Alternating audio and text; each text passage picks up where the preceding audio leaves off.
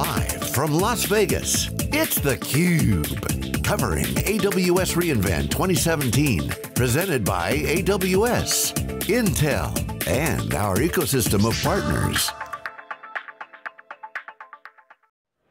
Hey, welcome back everyone. We're live here in Las Vegas. This is theCUBE's exclusive coverage of AWS, Amazon Web Services reInvent 2017, Amazon Web Services annual conference, 45,000 people here. 5 years in a row for theCUBE, and we're going to be continuing to cover years and decades after. It's on a tear. I'm John Furrier, my co-Stu Miniman.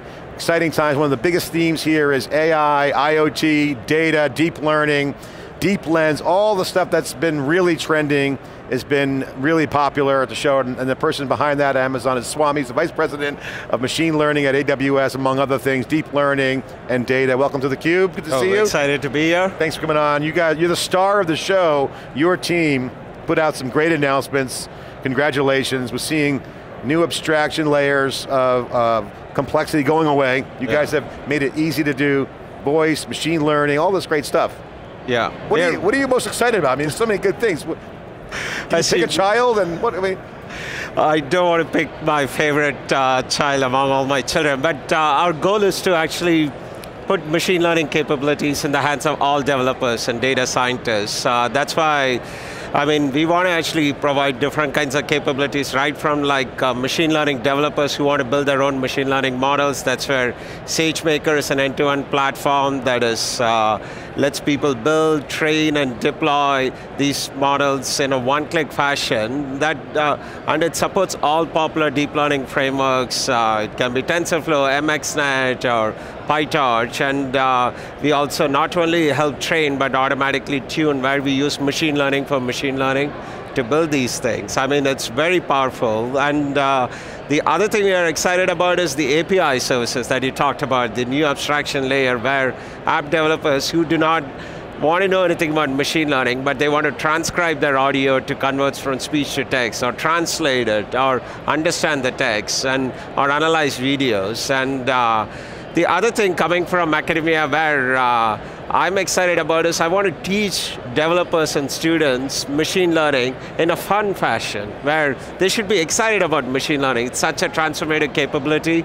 That's why actually we built a device meant for learning machine learning in a hands-on fashion. That's called Deep Lens. And we have like our developers right now in reInvent, where from the time they take to unbox to actually build a computer vision application to build hot dog or not hot dog, they can do it in less than 10 minutes. I mean, it's an amazing time to be a developer. Oh my God, Swami, I've had so many friends that have sat through that session. First of all, the people that sit through it, they get like a kit, so they're super excited.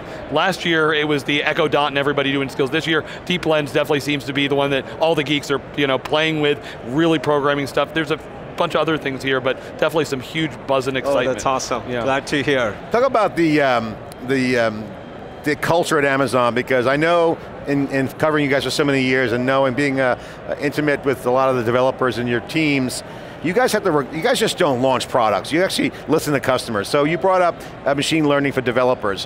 What specifically jumped out at you from talking to customers around making it easier? Was it was too hard? Was it, or it was confined to hardcore math-driven data scientists? Was it just the thirst and desire from machine learning? Or you're just doing this for societal benefits as like a philanthropy project? No, in Amazon we don't build technology because it's cool. We build technology because that's what our customers want. Like 90 to 95% of our roadmap is influenced by what listening to customers. The other 5 to 10% is us reading between the lines. And one of the things I actually, when I started playing with machine learning, having built a bunch of database storage and analytics products, when I started getting into deep learning and various things, I realized it's a transformative capability of these technologies, but it was too hard for developers to use it on a day-to-day fashion because these models were too hard to build and train, or they didn't have the right level of abstraction. That's why we actually think of it as a multi-layered strategy where we cater to expert practitioners and data scientists. For them, we have SageMaker, and then for app developers who do not want to know anything about machine learning, they say, I'll give you an audio file, transcribe it for me, or I'll give you text, get me insights or translate it. For them, we actually provide simple to use API services, and so that they can actually get going without having to know anything about what is TensorFlow or PyTorch. So TensorFlow got a lot of attention because that really engaged the developer community in the machine learning, current machine learning, because it was like, oh wow, this is cool. Yeah. And then it got, I won't say hard to use, but I mean, it was high end. Are you guys responding to TensorFlow in particular, or are you responding to other forces? What was the driver?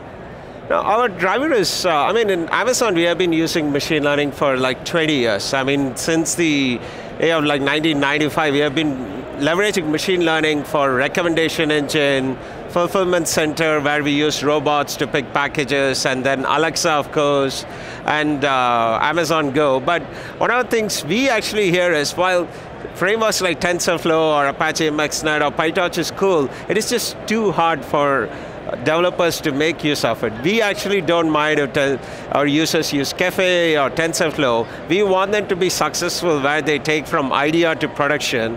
And when we talk to developers, this process took anywhere from 6 to 18 months, and it should not be this hard. So we wanted to do what AWS did to IT industry for compute, storage, and databases. We want to do the same for machine learning by making it really easy to get started and consume it as an utility. So that was our intent. Yeah, Swami, I wonder if you can tell us, we've been talking for years about kind of the flywheel of customers for Amazon.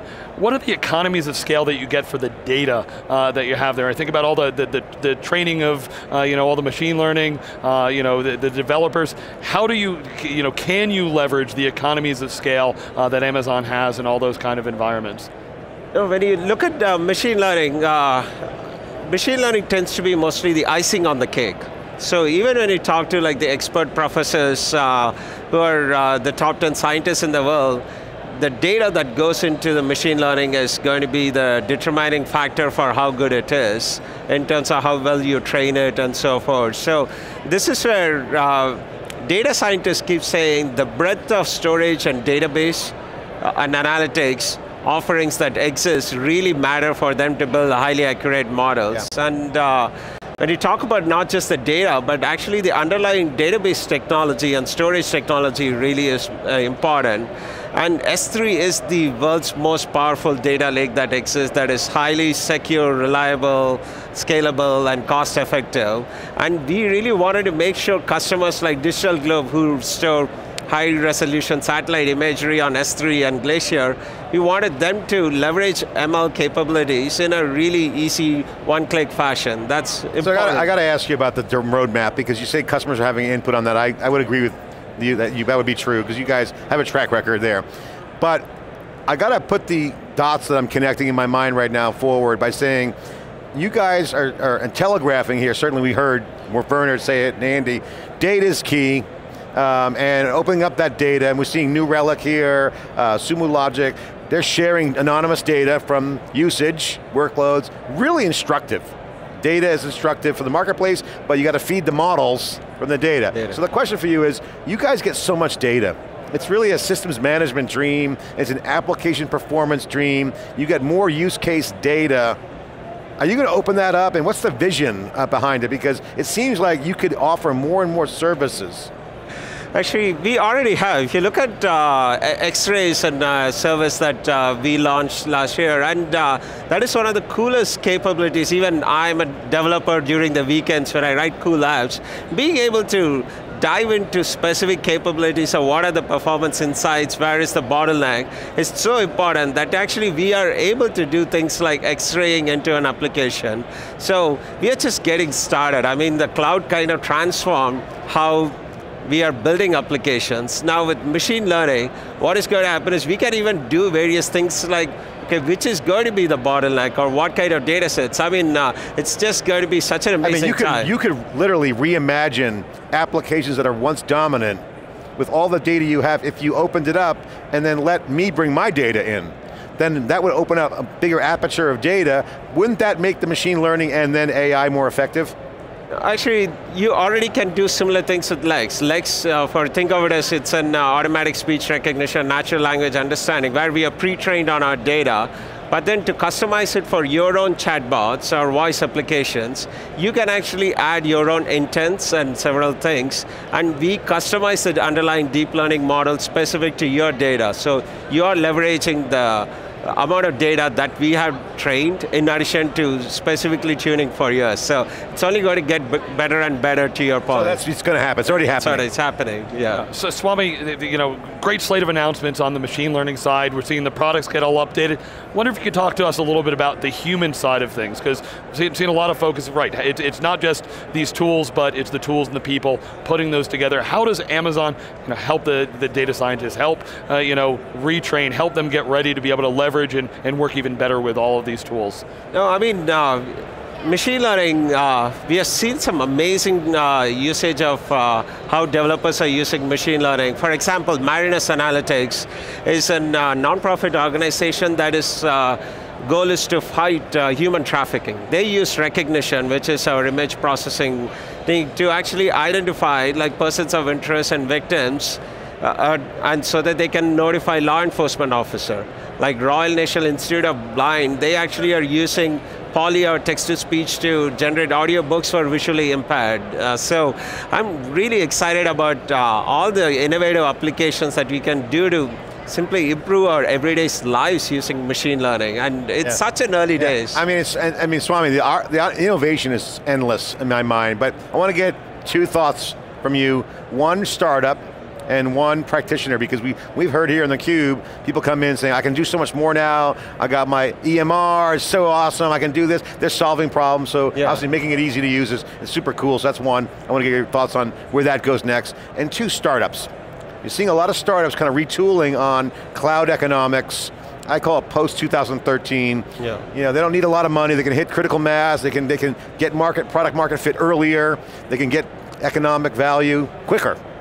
So they're changing the dynamics. But the worry is, how do I leverage the benefit of Amazon? Because we know Amazon's going to grow and all clouds grow, especially you guys. How do I play with Amazon? Where's the white space? How do I engage? And how do I, once I'm on the platform, how do I become the new Relic or Splunk? How can I grow my marketplace and differentiate? Because Amazon might come out with something similar. So how do I stay in that cadence of growth if I'm a startup? No, I mean, you see in AWS we have tens of thousands of partners, of course, right from ISVs, SIs, and whatnot. So, I mean, software industry is an amazing industry where it's not like a winner-take-all market. You actually, for example, in the document management space, even though we have S3 and WorkDocs, it doesn't mean Dropbox and Box are not successful either, and so forth. So, I think what we provide in AWS is the same infrastructure for any startup or for my team, even though I build probably many of the underlying infrastructure. Nowadays for my AI team, it's literally like a startup, except I probably stay in an AWS building, but otherwise I don't get any internal APIs. It's the same APIs of EC2, S3. It's a level playing field. By the way, everyone should know, he wrote DynamoDB as an intern, or what was that? And then SQS. Rockstar techie here, so it's great to have, you're what we call a tech athlete. Great to have you on. Okay, so no white space, just go for it. It's the innovation is the key, and the key thing, I mean, what we have seen amazing startups who have done exceptionally well is they intently listen to customers and innovate and really look for what it matters for their customers and go for it. All right, biggest buzz of the show that you're from your group, what's your biggest buzz from the show here? Deep Lens? Deep Lens has been, our idea was to actually come up with a fun way to learn machine learning. And machine learning, it used to be, even until recently, actually as early as last week, it was actually an intimidating thing for developers to learn. While it's all the buzz, it was not really straightforward for developers to use it. So we thought, hey, what is the fun way for developers to get engaged and build machine learning? And that's why we actually conceived Deep Lens, so that you can actually build fun applications. I talked about hot dog, not hot dog. I'm personally going to be building what I call as a bear cam, because I live in the suburbs of Seattle, where we actually have bears visiting our backyard, digging our trash. I want to actually have deep lens with a pre-trained model that I'm going to train to detect bears, that it sends me a message through SQS and SNS, so I get a text. All right, so here's an idea we want to do. Maybe your team can build it for us. CUBE Cam, we put the deep lens here, and then as anyone goes by, if they're a Twitter follower of theCUBE, they can send me a message. Swami, great stuff, deep learning, again, more goodness coming. That's awesome. What are you excited about? What are you most excited about? I think if you see, in Amazon we have a phrase called it's day one. Even though we are a 22-year-old company, I jokingly tell my team that it's day one for us, except we just woke up and we haven't even had a cup of coffee yet. So, I mean, we have just scratched the surface with machine learning. There is so much stuff to do. I mean, super excited about this space. And your goals for this year is what? What's your goals? Our goals for this year was to put machine learning capabilities in the hands of all developers of all skill levels. I think we have done pretty well so far, I think. All right, well congratulations. Swami here on theCUBE, Vice President of Machine Learning and a lot more. All those applications that were announced Wednesday, along with the deep learning, the AI, and the deep lens, all part of his innovative team here at Amazon. Changing the game. It's theCUBE doing our part, bringing data to you, video, and more coverage. Go to SiliconANGLE.com for all the stories, wikibon.com for research, and of course, thecube.net. I'm John Forrest, Stu Miniman. Thanks for watching, we'll be right back.